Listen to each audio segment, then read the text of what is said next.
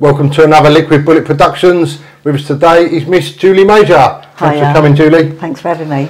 So today we're going to talk about the Mark Osborne miscarriage of justice case. Yes. Can you just to start off with, can you just tell us how you sort of come involved in this case? Oh, well, I've known Mark and his family quite a long time. And a petition went out. There's a petition online, like a Free Mark Osborne petition, and I went to see it, and I ended up speaking to Mark's mum, and then Mark contacted me from the prison, and I just sort of started looking into the paperwork and what had gone on in the case, and it was obvious it was a miscarriage of justice, and I've got quite an interest in law. I've just started a law degree online, so I just sort of got involved and just thought I'd try and help Mark any way I could. So how sort of long have you known Mark, from like a child or? Yes, since years, 30 odd years. His family, I've known over 30 years. I've known his family. So could you just tell us a little bit about his background for the? He grew up with his mum. His mum and dad got divorced, so he grew up with his mum mainly. At one stage, him and his brother went separate ways. The brother went with the dad, and he stayed with the mum. A little bit of a character, cheeky character, biggest art you'll ever, really big art, really close to his mum's special relationship. Was a little bit of a wild one because he tended to defend his mates. If his mates have a little bit of trouble, he'd go in and help them out. So a little bit of trouble. He lost his friend in a tragic accident, which really sort of upset him a little bit before this incident. So he went on a bit of a wild one, bit of fighting, and he was actually in prison for fighting when this crime took place. Right. So can you tell us a little bit about the crime that's the miscarriage of justice? Yes, what it is, the victim allegedly worked for Mark's brother, and he selling drugs. Right. And he got into debt. This is what the court case says. He got into debt, and they supposedly shot him over it. They lured him to a site and shot him. It was a Sten machine gun. We don't, some say it was not meant to murder. It was meant to frighten. But so unfortunately the victim died. He was shot in front of his girlfriend and baby boy. As I say, Mark was in jail at the time, and the reason Mark got pulled into this was because his cellmate allegedly heard a phone call from the alleged shooter saying, "I've stuck 10 in him," which then apparently that makes Mark guilty of being involved. So what is, can I just ask about the cellmates? Obviously Mark was in prison for a different crime. Yes. And then he's been pinpointed for this murder. Yes. It's while he's in prison. Yes. Yeah. Yes. So his cellmate had 13 aliases, 9 different dates of birth, a long string of violent convictions, including guns and things like that. And as I say, he was facing deportation at the time. I have the paperwork to prove it. He'd got a letter, I think back in the February, this happened in the June, saying that they was looking to deport him because of his violence back to Somalia. So he was really alarmed about that. And he got another letter in the May, I think it was. Bear in mind this crime took place at the 1st of June. And he said that he wanted to speak to a police officer, prison officer, because he believed he knew somebody that had murdered somebody. His cellmate knew somebody had murdered somebody. That was all he said. He didn't say he was involved. And his first original statement, he said that he heard Mark on his phone to his brother trying to arrange the murder and offering £10,000. Okay, when the police come down a week later and it was discovered there was no phone logs to corroborate this, that totally got dropped by the victim, by the witness, and by the police. So they never even asked him, why did you lie in the beginning? He never ever mentioned that side of it again because there was nothing to corroborate it. It didn't happen. So he then changed it to saying he'd heard him stuck 10 in him. That was all he heard. The prosecution interviewed Mark and refused to charge him. He said, wasn't enough evidence, nothing to go on. This went on for 6 months. The police kept trying. And even though no new evidence come forth, they ended up charging Mark with murder under the joint enterprise scheme along with the other 2. And this was mainly based because Mark spoke to the alleged shooter the night before the shooting at 10 o'clock at night. But bear in mind, the alleged shooter was his friend. Bear in mind, the other co-defendant's his brother. But we have since found out, and I have again the paperwork to prove it, call logs, etc., that his brother the night before at 5 o'clock tried to lure the victim to the murder scene the night before. He actually there's phone logs putting him in the spot. Then there's phone logs of him calling the alleged shooter. The alleged shooter was somewhere else. The call logs then show the alleged shooter moving on to the site where the murder was supposed to take place. They then phoned the victim, and he couldn't come. He was out on a family meal. There's a statement from his girlfriend that says that, and I think there is a statement from Tony himself saying that they arranged to meet at some point. Didn't say at the murder scene, just said at some point, and he couldn't make it. So there's quite a lot of evidence there too. And if that's the case, if that is what happened, if they had got him there the night before, obviously they weren't getting him there to have a cup of tea, there is no phone contact between Mark and the co-defendant, so there's no way on earth that Mark could have arranged this. Yeah, especially being inside, it's going to be a lot harder to be involved, you know, than being on the outside, isn't it? Exactly. It doesn't really make sense. Well, this is the other thing I stated, because, you know, if his cellmate allegedly heard this phone conversation, because, you know, in a cell you're like this next to each other, there's nowhere to go. So if Mark had arranged it, his cellmate surely would have heard him arrange it. So surely, you know, if his cellmate didn't speak up, one, that makes him a bit of an accessory because he kept quiet and let it occur, or two, it didn't happen. And the cellmate has never, ever said, apart from that first thing that claim he made and then the phone calls didn't back it up, he has never said he heard Mark arrange it. And there is no way on this planet Mark could have arranged it without his cellmate knowing. So did you think this could be like a conversation between Mark and his cellmate, Mark telling him of what's happened or whatever, sort of, you know, from a phone call, someone's been shot, and then his cellmates made this alleged story up to benefit yourself, basically? Definitely, because the police got involved with the witnesses' deportation and got it stopped. So that got stopped. Yes, we've even got letters to prove it from the police asking them to stop the deportation, and they actually stopped it. And also, I've lost what I was saying, but So he's the guy that's basically trying to stop himself getting deported. Exactly. By the sounds of it.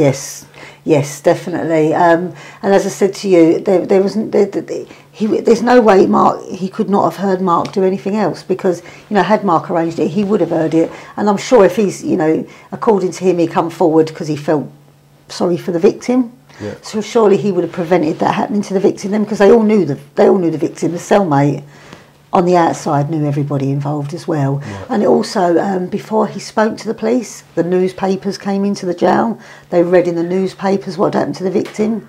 And obviously there was phone calls going back and forth. Mark knew the victim, was friends with the victim. So before the cellmate gave this evidence against Mark, it was already like common knowledge, it was in the papers, it was out there about the murder. Yes, yeah, yes, so it wasn't no, you know, like new information then. No, and as I said to you, for some reason in court they barked on about this stuck 10 in him, and as I said to you, there was only 6 bullets and 1 stray. So they were saying, how did the witness know about the 10?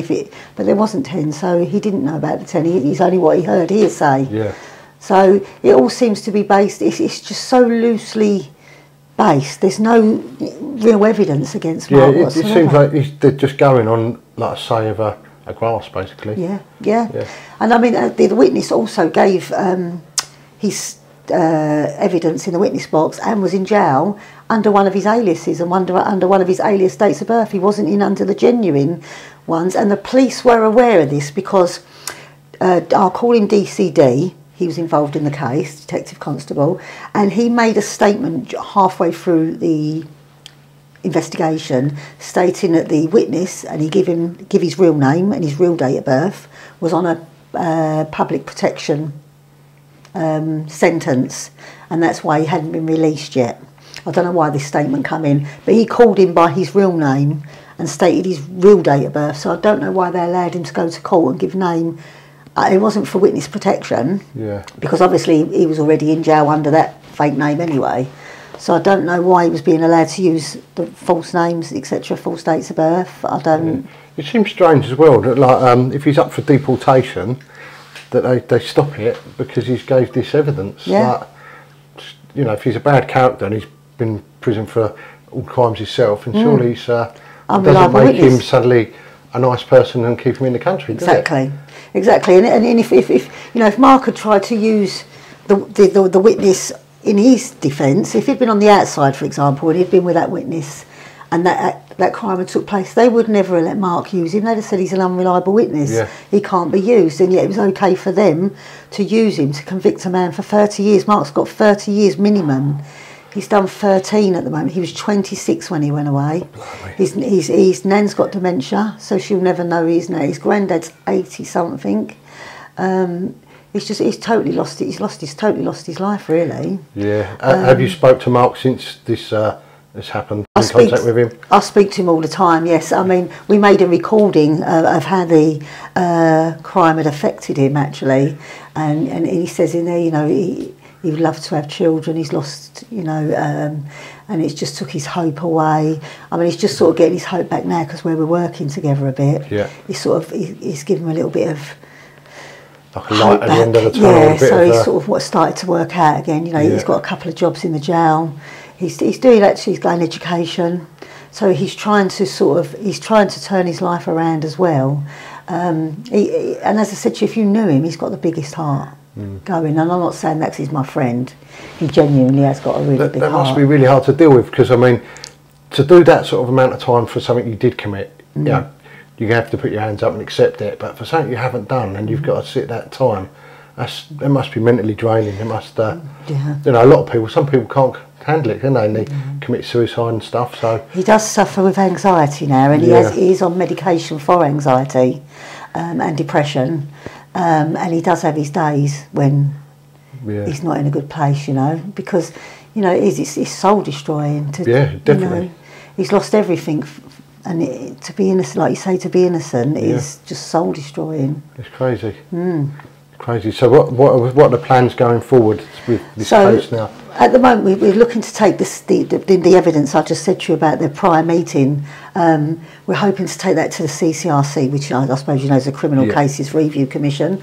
But as you know, that the bar for their substantiative test is so high, you know, and have to prove your innocence to get past them. So it's a really, really difficult thing to do. So I'm hoping we can get past them. We've also got some applied to CPS, etc., for some disclosure stuff. So we're looking just in case there's anything else, because, as I say, there's so much wrong with this. It's just finding the right evidence to prove it. Yeah. There's too much wrong with it to not be able to find stuff. But the more we've been doing these sort of interviews and cases with people, we just stumbled across so many of these miscarriages of justice now.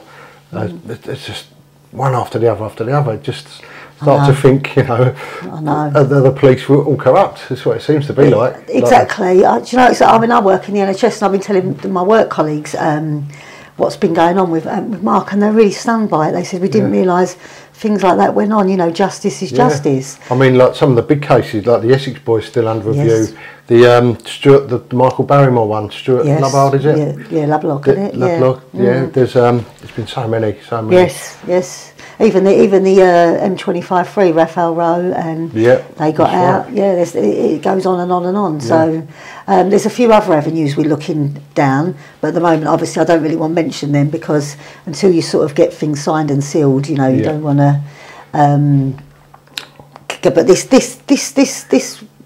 with the meeting the day before looks really, really promising, because there's evidence to back it up. There's phone logs and everything. So, and we, as I say, we actually have a statement from somebody saying that it was supposed to take place the night before. So that's quite promising. But as I said, you know, you never know with a CCRC. You're up against a bit of an impossibility with them. Yeah. So what sort of what evidence have you got to remove Mark's element from that?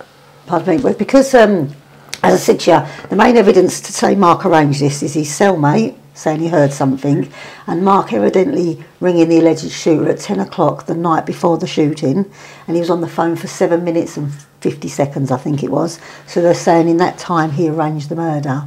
Well, if it took place the day before at 5 o'clock. This is when they tried to get him there.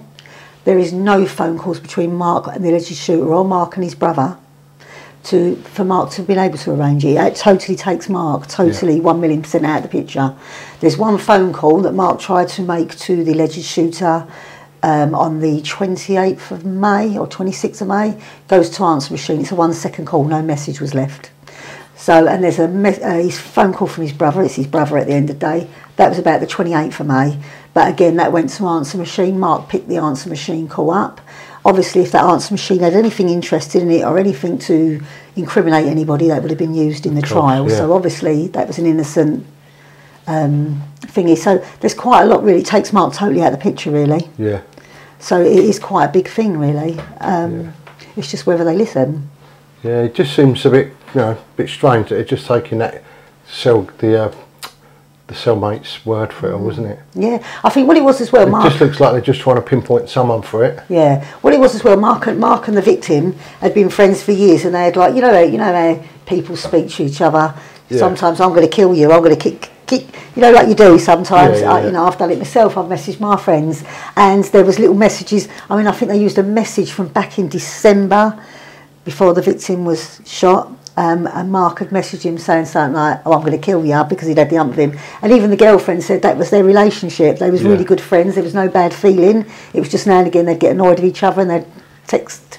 Even the girlfriend said that. I've also got police intelligence, quite a bit, that totally, because they tried to say Mark dealt drugs with his brother as well. Right. Okay. But the police intelligence, I've got it in the paperwork there, states they couldn't find any connection between Mark dealing drugs. Tony, yes. Mark, no connection whatsoever. And that's police intelligence. There's quite a lot of police intelligence, and there's nothing that implicates Mark in dealing drugs or. So what was is there a reason behind of the shooting? It was a drugs debt. It was drugs debt. Yes. So once again, that eliminates Mark from it if he was involved in the drug side of it. I mean, even the victim's girlfriend said that he didn't work for Mark. He only works for the brother. Mm-hmm.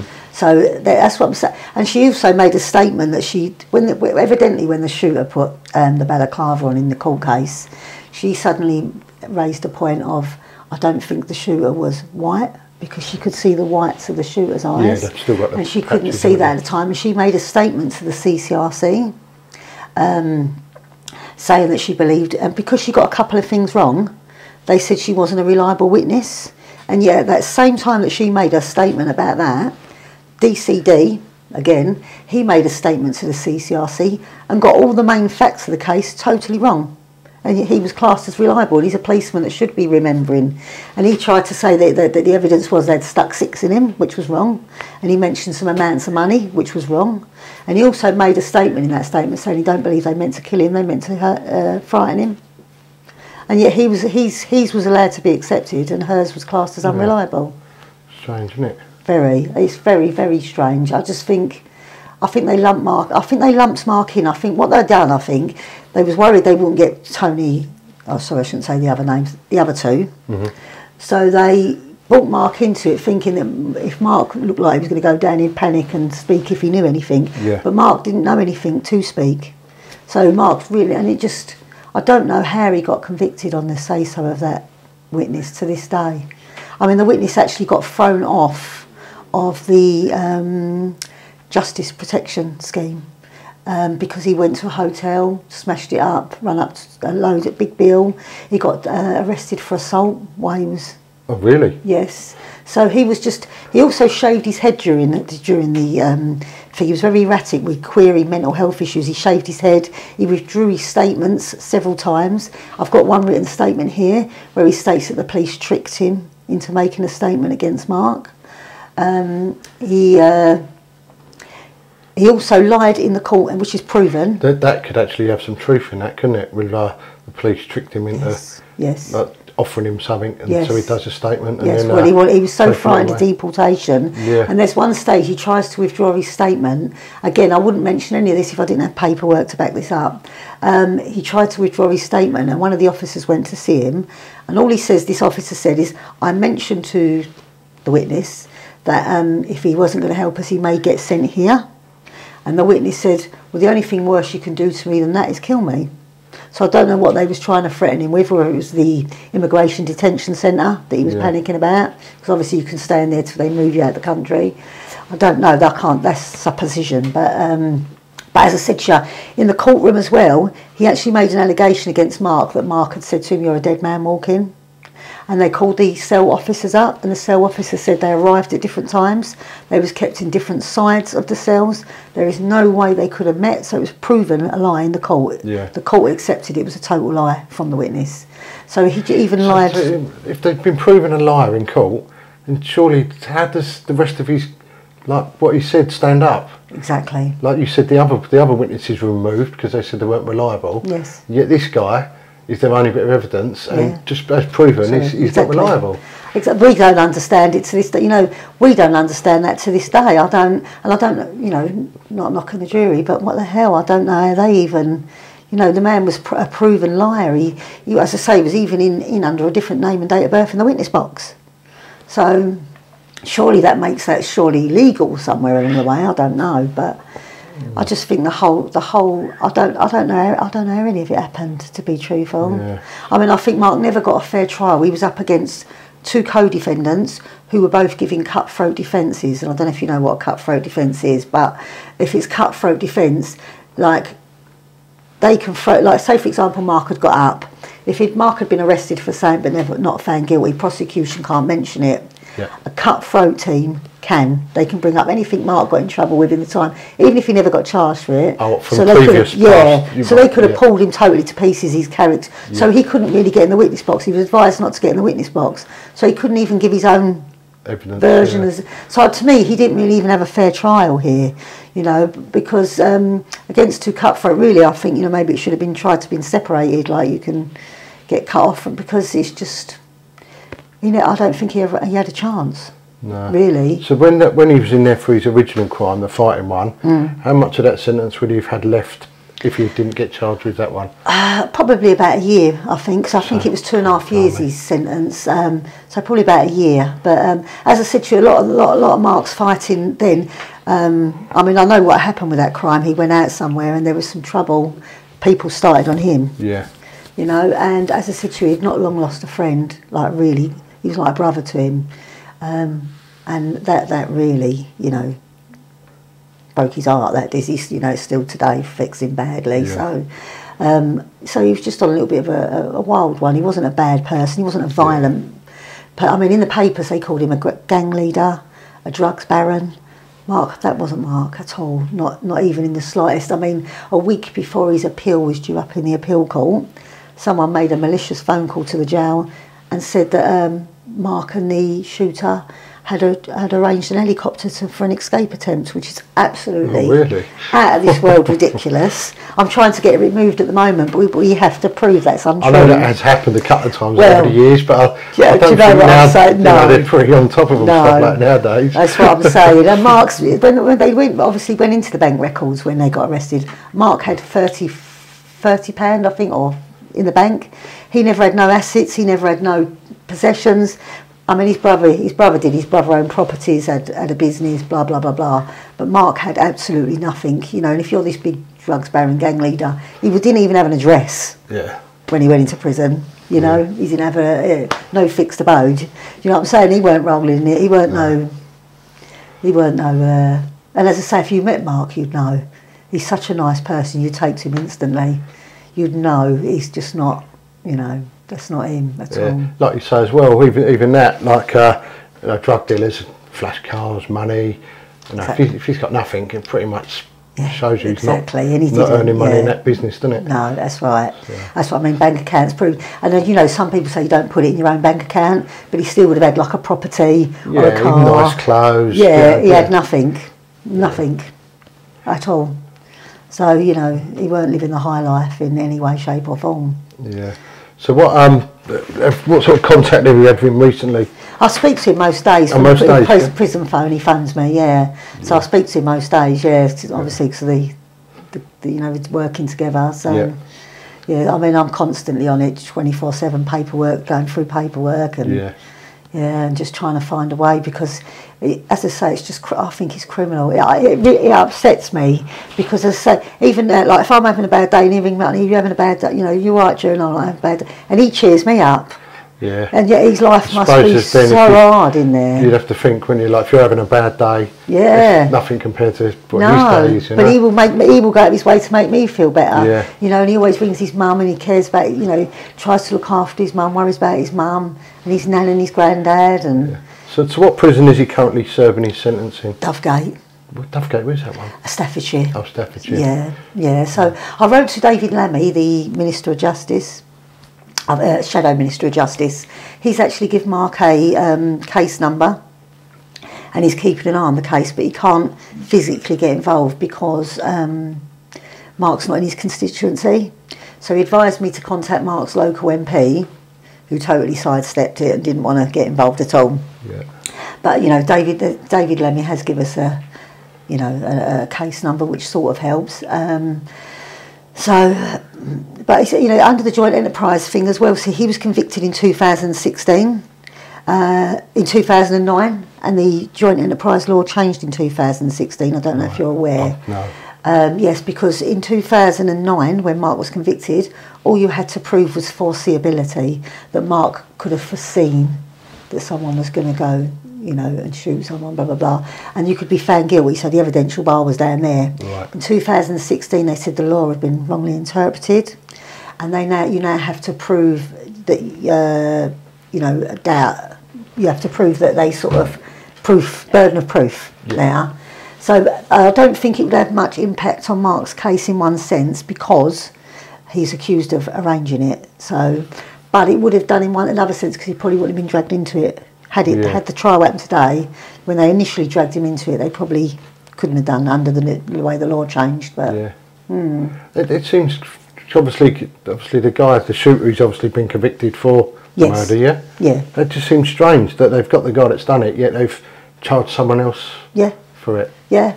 Well, as I said to you, there is quite a lot of evidence against the other two. I'm not going to lie to you and say there ain't. There is, and none of the family. As I said to you, Mark's brother is one of the defendants. Yeah. Nobody's fighting for Mark's brother, and that's not to be horrible. That's just because, you know. But Mark is innocent, so that's why we're fighting for Mark. We have a Free Mark Osborne official Facebook page. We have an Instagram one. We're also in the process of starting up a website. We've just got to get a video together with the paperwork. Other than that, it's ready to go. Yeah.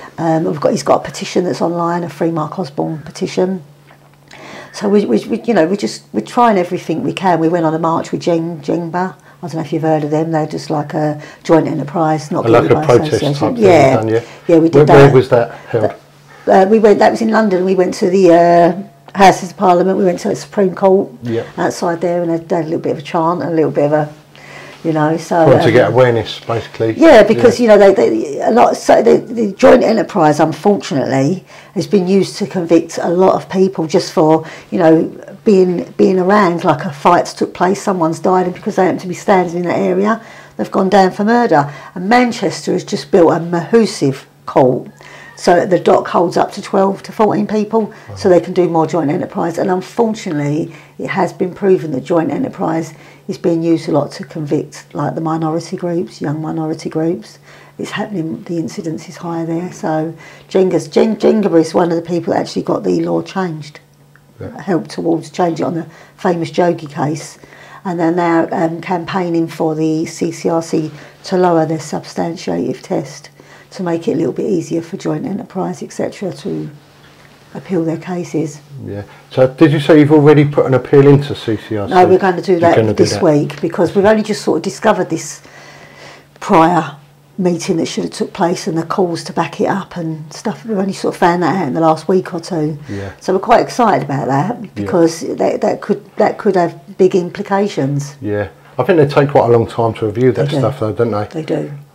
Unfortunately, they do. I think it can take up to 18 months, especially with COVID. I think we had the TMI team on with the Essex Boys case. I think they said, was it 3 years, Roy? They said 3 years, yeah. 3 years, they're still waiting for so you'll be lucky if it's 18 months, but 3 years is too long. I think it's just too, people forget more than crazy, they do. Isn't it? Yeah. Well, it's like human rights court, because under Section 16 you're entitled to the right, the fair trial. We don't believe Mark really had a fair trial because of all the things that went on. But to take it to the human rights court is 6 years. So and all that time, that's your life.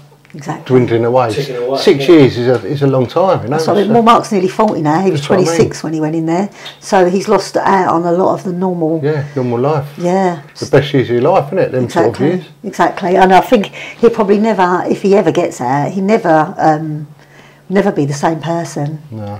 But he does want to help other people if he ever gets out, and help kids that get in trouble. He's trying to become a bit of a mentor in the jail. That's what he's hoping to do. Yeah. But as I said to you, he suffers from anxiety, social anxiety. He finds it really difficult to talk to people. He finds it hard to trust anybody. Yes, I suppose you would. Yeah, I would expect him to try and break out if he's free. Do you know what? I don't. Yeah, I mean, I think he would like to get. He'd like, because we even thought of maybe asking for a pardon. But someone said you have to plead guilty. You have to say you're guilty to get a pardon. That's really? You do. I mean, if you're innocent, you're innocent. But they make it look like you're going to be guilty. Yeah. Just to get it. Yeah. I mean, I just think there's someone out there has got to be able to help Mark here, because there's there's so much wrong with this case. It's too wrong to not be overturned in some way. It's just finding that one thing and finding the right people to listen, and just and putting like what we've got to put across now to the CCRC. It's really vital. We're going to put it across ourselves. Yeah. And it's really vitally important how you got to put that across, because if you put it across wrong, then you're not even going to get heard. And it's just like, and even if they do hear it, they very much poo-poo everything. So we already sort of highlighted half a complaint against the CCRC, because Mark had a previous review and they missed some stuff. And it took me a whole day to find out who governed the CCRC. And it turns out it's the Parliamentary In-House Ombudsman, who I spoke to, who now have minor Mark's names. So they said if I wanted to raise a complaint at the CCRC, I could, and if they didn't respond enough, they would then step in and look into that as well. But so that is another avenue to a complaint that we need to make, but we don't want to aggravate them at the same time. Of course. We've got to reply to them. Have you been spoke to the papers or anything like that about it? No, because the papers put so much against Mark bad. Yeah. I've tried to go to them and I've tried to get it removed. I'm dealing with the Star at the moment, because they run the helicopter story, and they said to me, it actually went into the paper. Yes, it's actually online. If anyone, if anyone, this is a trouble. If anyone reviews, talk us through that bit. Well, was it a week before the court case? There's a big story. I could even show it to you on my phone afterwards. But there was a big thing in the papers. Drugs baron, gang leader, and his accomplice, hired killer, tried to have a helicopter escape foiled. And they said they was in Gartree prison at the time. And they said that they'd foiled this plot, and they was in these high visible suits, the escape suits. And they was getting moved prisons, and it was, they was dangerous men, and they was going to escape, and all that. It was ridiculous. And the prison put Mark on the they called it the E-list, which is the escape thing, for a week while they investigated it. They then come back to Mark and they said malicious phone call. No, never found out. So just someone phoned up and just said that, and the papers printed it. Yes. And I've tried to get it removed, and I'm dealing with them at the moment, and they said I've got to prove it. So I wrote to the prison people and got a subject access request, and I got all the Gartree records, and there is nothing on there that states that Mark tried to escape in a helicopter. There's a foiled escape, but I can't really show that paperwork to the papers without breaching Mark's confidentiality. Gotcha, yeah. So it's really awkward for me to prove to the newspaper. Yeah. Without breaching Mark's confidentiality. So I'm trying to find a way around it where I can prove it to them, and then without breaching all of Mark's other records, because it's all on one big It's amazing how they're allowed to print stuff like that. That's totally... Exactly. I went to IPSO, I think it's called, that regulate the newspapers, and they said because it was it's 13 years old, it's too old for them to get involved in it.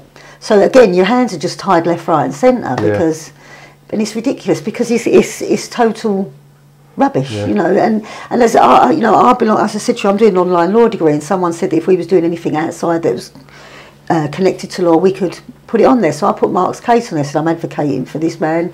And some of these people come back and said, well, I've looked online, he's a drugs baron and a gang leader, and he tried to escape in an helicopter.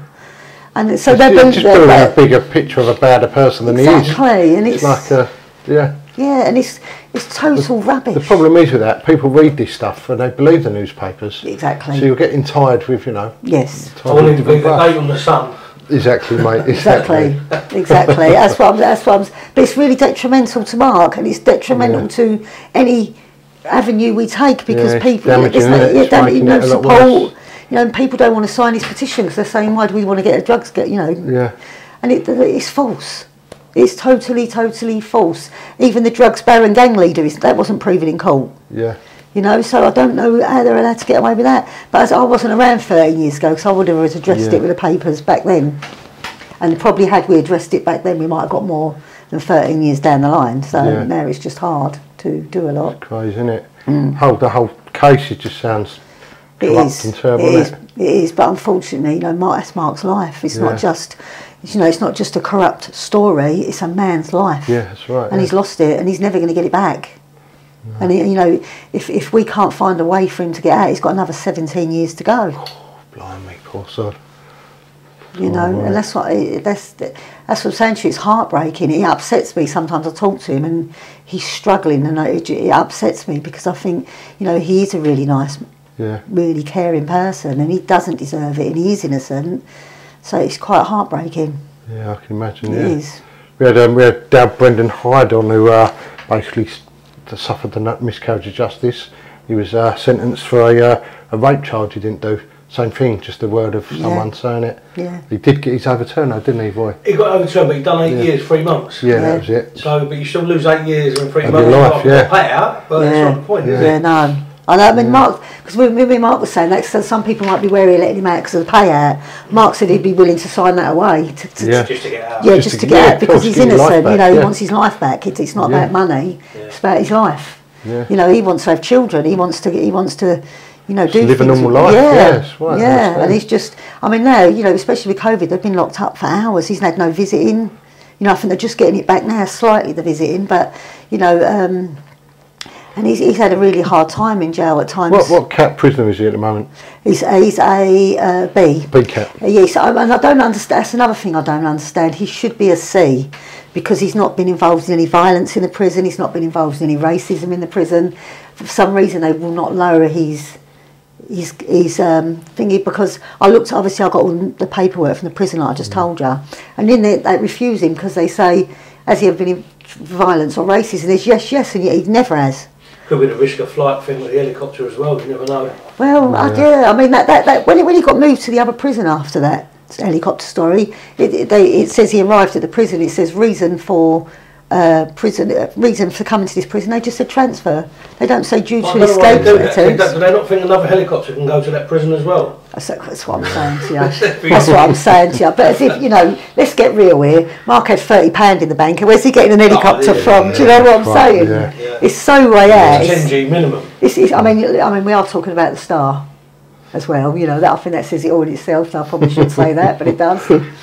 You know, but as I said, I've told them that I'll meet with them and show them Mark's paperwork that proves he wasn't involved. But I don't want to put it via an email because it's all Mark's confidential records. Yeah. But they just seem to be shutting me down. They won't meet me, and they're saying if I don't produce something, they're not going to. Yeah, that's what they do, isn't it? They just try and bury it under the carpet. Yeah. They don't want to get involved. Yeah, and it's wrong because as I said to you, it's detrimental to Mark and his. You know, even the CCRC can look online and see this stuff, and it makes him look bad. Yeah. And you can't tell me they probably don't. Everyone Googles everything, don't they, these days? Of course they do. So, you know, but I'm just hoping we go forth with this with the CCRC. To me, it raises enough of a question for the safety of his conviction. Yeah. So, by rights, we should be able to at least get referred to the appeal court. Yeah. But whether we will so or it's not. like a waiting game now, isn't it? Just to see what response you get back. Yes, and we're keeping. There are some other avenues we could go to them with, but we're going to keep them back. So I don't want to kill all our hope in one. Yeah. You know, hope's what keeps you going. You lose hope, you've got nothing. So. Okay, Julie, thanks for coming. We'll wind it up there. Thank you very much for having me. If you just want to give your details for the support groups. Yes, okay, so you've got Free Mark Osborne Official on Instagram and Facebook, and there will be a website coming shortly which will be attached to the Free Mark Osborne Official Instagram and Facebook that's already running, so that will be available shortly. And there is a petition online. I think it's Free Mark William Osborne. If you Google it, it comes up, petition. It will come up. If many people as they can sign it, helps us get the word out there and get to the MPs. So lovely. Check it out and try and support that. Thank you, Julie. Good luck. Thank you. Thank you very much.